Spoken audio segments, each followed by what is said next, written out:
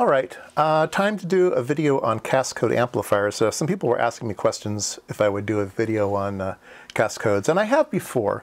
I did a video on Cascode amplifiers in relation to optocouplers, speeding up optocouplers. So I'll put a link down below on that video. And before I start my video, I want to point out a video that Alan W2AW did. I'll put a link down below. He did a really nice video on Cascode amplifiers also. And I almost said, nah, don't look at my, he already did one, so just look at his. I've learned that a lot of people learn better by the way Alan teaches, and a lot of people learn better by the way I teaches. I teaches, you like that? Anyway, so I will go through this more, less technical. All of my videos are supposed to be approachable by beginners and stuff. And so I'm going to hand wave the Cascode amplifier a little bit. The mathematics of calculating gain and stuff in Cascode amplifiers is a bit complicated, but there are kind of some shortcuts, and I'm going to show those to you and kind of give you a seat of the pants look at what a Cascode amplifier is. So this is a Cascode amplifier. It has two transistors in it. They can be NPN transistors. They can be FETs.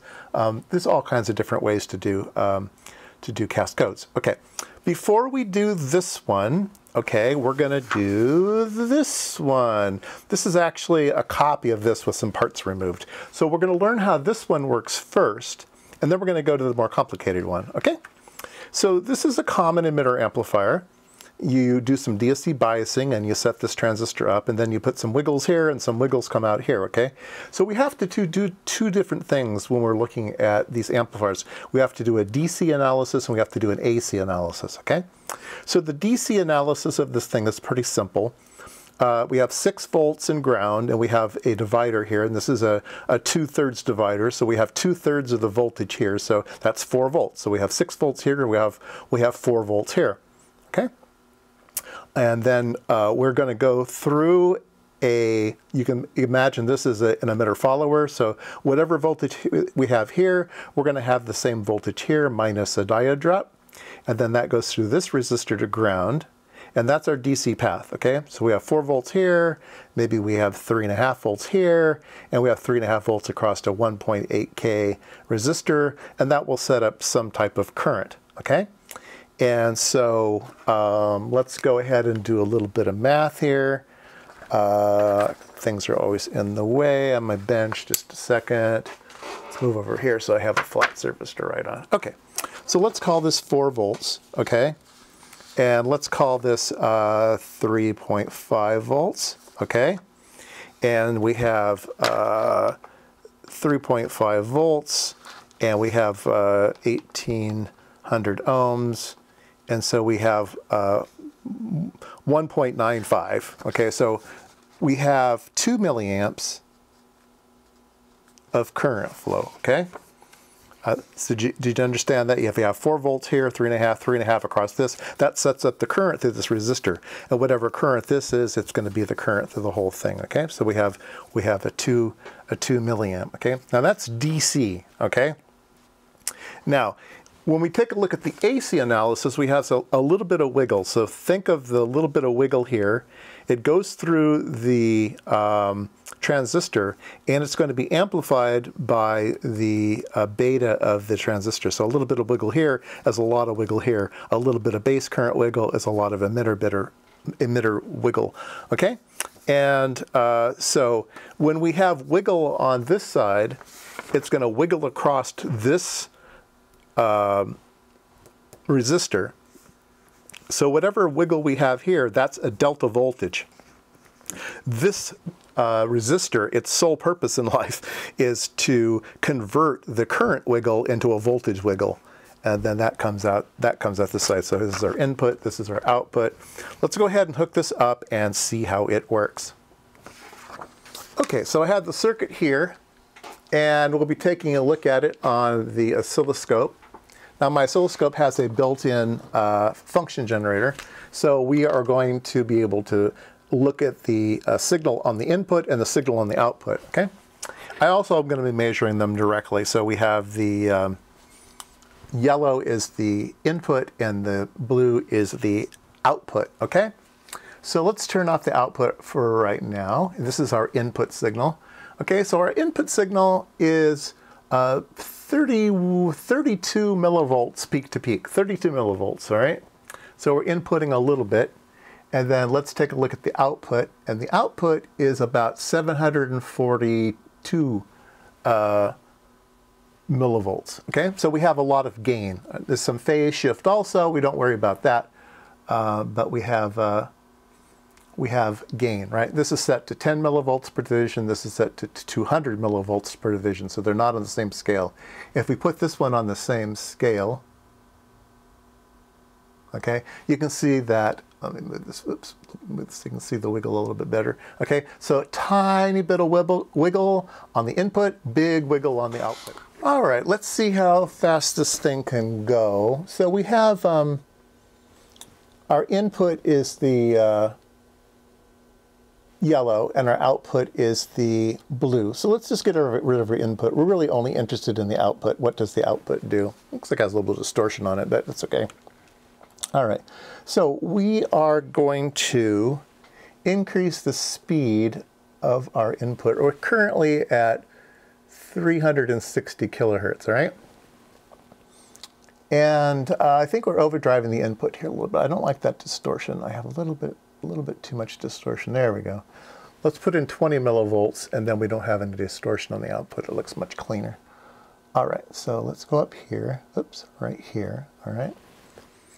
Now, what I'm going to do is I'm going to set the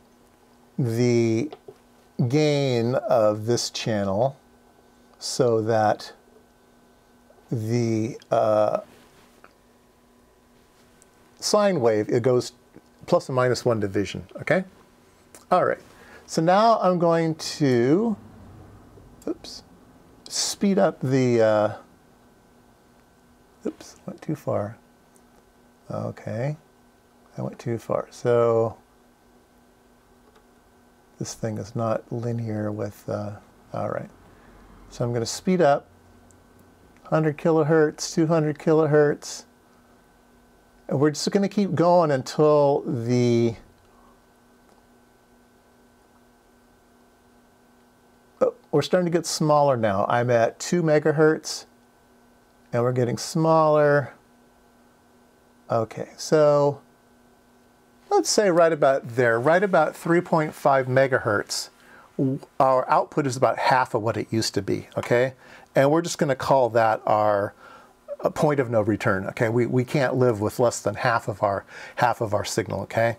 And that happens at 3.56 megahertz. Okay, now let's change over to let's take a look at the piece of paper again.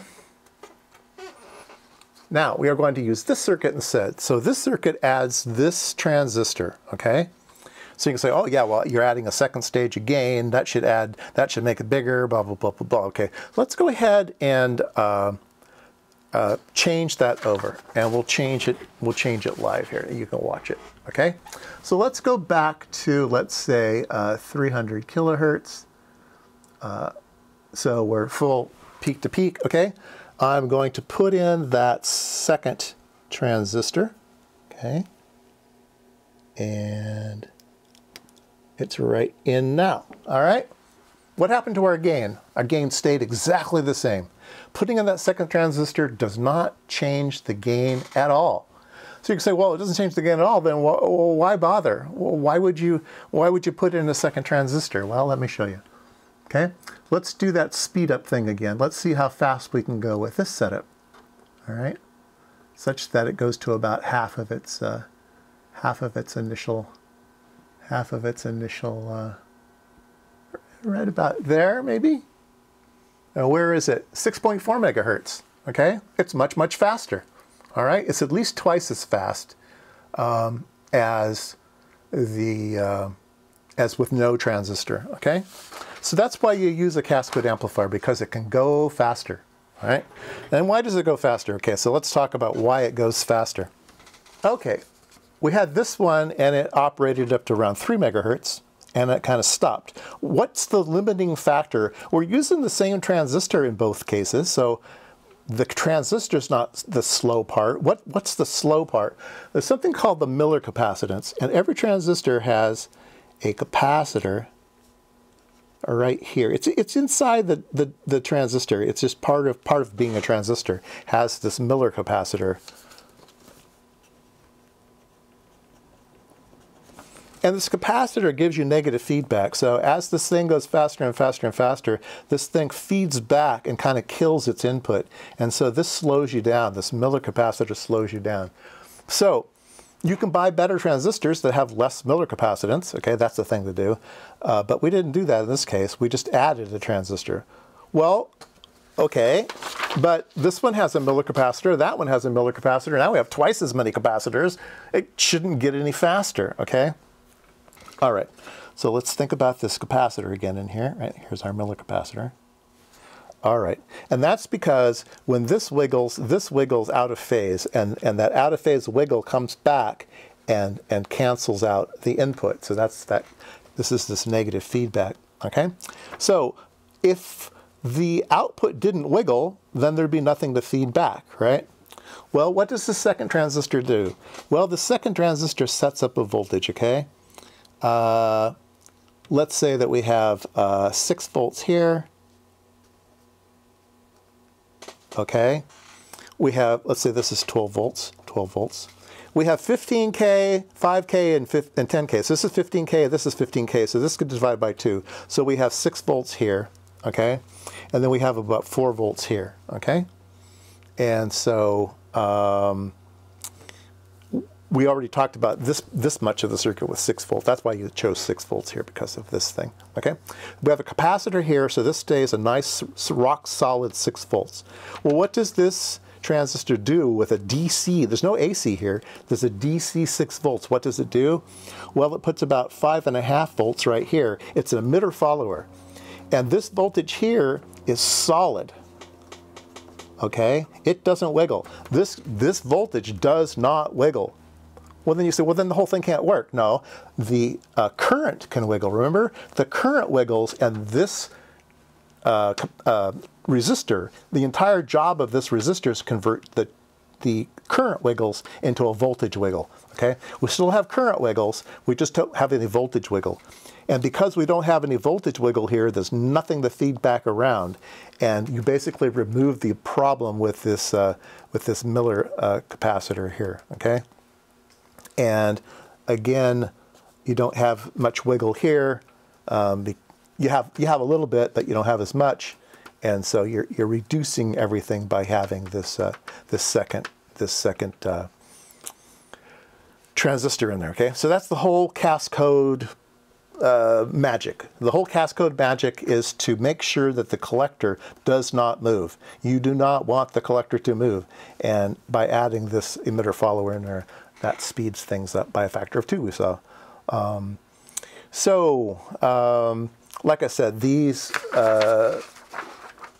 Cascode amplifiers can be made with FETs. Okay, so you could have 2 FETs, and you could hold this one at some voltage, and then you could have this one AC coupled, and it would do the same thing. This point here would not wiggle. All right, so this works.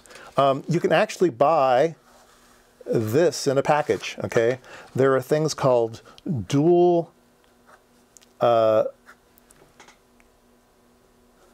gate FETs. Okay, and they look like this. They're fairly popular in VHF, UHF circuits and stuff. They have two FETs. I mean, it's like having 2 FETs, but it's built all on one substrate. You have 2 gates, but just 1 FET. But it acts like this. Okay. And so again, you could take this one, you could tie it to some DC voltage, and then you could input the signal here, and basically you have a Cascode amplifier all in one package, okay? And so, like I said, these are very, very popular. All right, I think that's enough for Cascode amplifiers. There's a whole lot of math that you could go into and stuff, but that's outside of my comfort zone and what I want to teach here on my channel. So. Yeah, there we go, Cascode amplifiers and why they're faster.